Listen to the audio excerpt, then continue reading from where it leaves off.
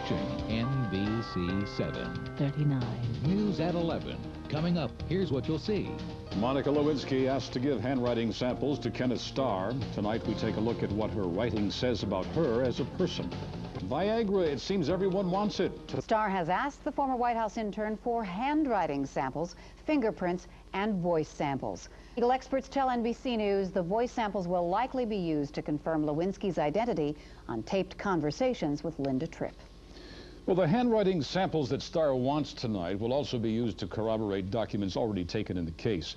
We asked one expert tonight to take a look at handwriting said to be from Lewinsky. Dr. Robert says one note written in March shows Lewinsky likes being in control, but is depressed about having freedom. He says the Y in one word shows that she's feisty. Who is usually very stubborn, go-getter, stick to the point, and like to have things their own way. And actually not so much hypersexual. She's not the type to be a space cadet or be somewhere else in La La Land. She knows exactly what she wants, and she accepts it and achieves it in a very practical way. You're watching KNSD, News at 11. Coming up, here's what you'll see. From superstars to you and me, you'll not believe what our signatures and handwriting say about honesty. Well, all week long on NBC, you've been watching a special report called Lie, Cheat, and Steal, Dishonesty in America.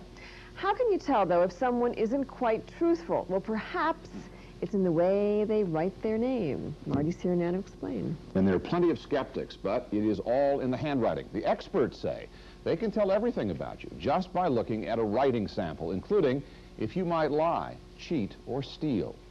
Happy birthday, Mr.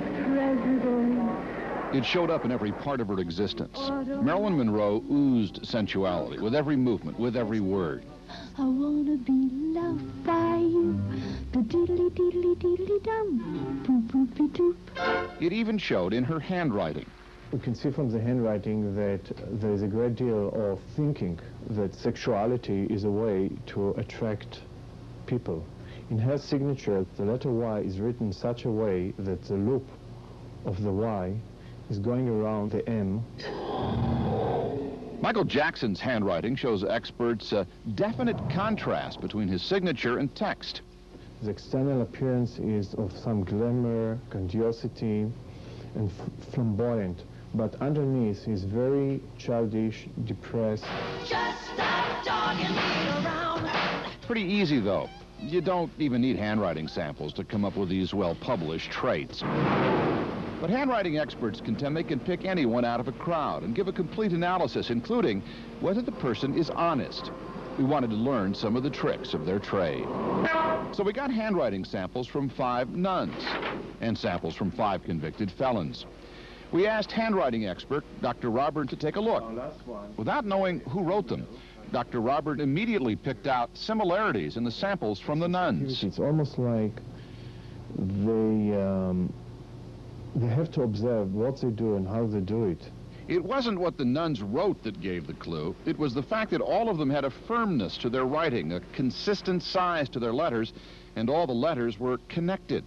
Also, he pointed out the way they crossed some of the T's. And when you have a T crossbar on the top, it's someone who's very ambitious on one hand, very good organizer, and someone who likes to do some spiritual endeavors. Not a dishonest person in the bunch. Then the psychologist noticed printing on some of the samples. Many times people who print in their handwriting, they're trying to conceal something, some information, almost in subconscious way. And on another sample, margins, which were almost non-existent. The very fact that he does not use right and left margin show that this is a person who wants to have it all for himself in a way. I just turned 25 years old, and I've been in and out of prison. I've been in prison 3 times. I want to get my life back on track. When Robert Woodward's life does get back on track, experts believe his handwriting will change accordingly. So the next time you sign your name, think about what you're projecting. It could say a lot about you. It could even say you're just like Donald Trump. Strong, powerful, and yet... The hiding of the name here definitely indicates someone who might hide information. Now, the handwriting analysts also look at individual letters to come up with dishonesty traits. Let me show you a couple of them. An A with a hook inside the open circle, according to the expert, says the person isn't always forthright.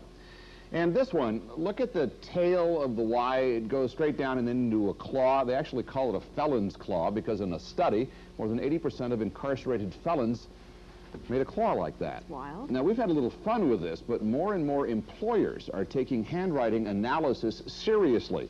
And more are using handwriting samples to pre-screen job applicants, which means, depending on your writing in some cases, you may not get the job. You're watching NBC 7. 39. News at 11. Coming up, here's what you'll see. As you can see, the stem of the D is looped, and it's usually typical for people who are paranoid. To find out what Andrew Cunanan's writing says about him, we put a signature through a professional analysis. Celebrities on edge. Versace's murder shows their vulnerability. Tonight, see how some are taking safety to a more extreme level. You may recall, Cunanan left his signature at a pawn shop days before Versace was killed. Well, what does the handwriting say about him? Tonight, we asked a local expert to take a look. Paranoid, analytical, and intelligent. That's what Dr. Robert sees in Cunanan's handwriting. The stem of the D is looped, and it's usually typical for people who are paranoid. Paranoid is a person is extremely sensitive to the way other people see them. They don't trust other people. The signature shows Cunanan is cunning, methodical, intelligent, has a high IQ, and is also very narcissistic.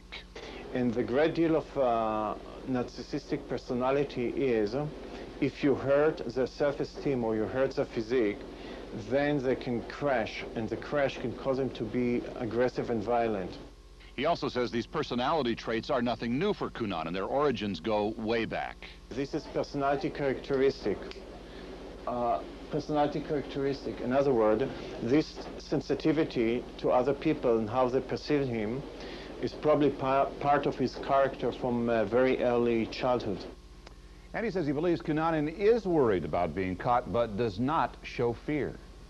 In Milan, Italy, the last of Cunanan's alleged victims was remembered publicly in a somber mass.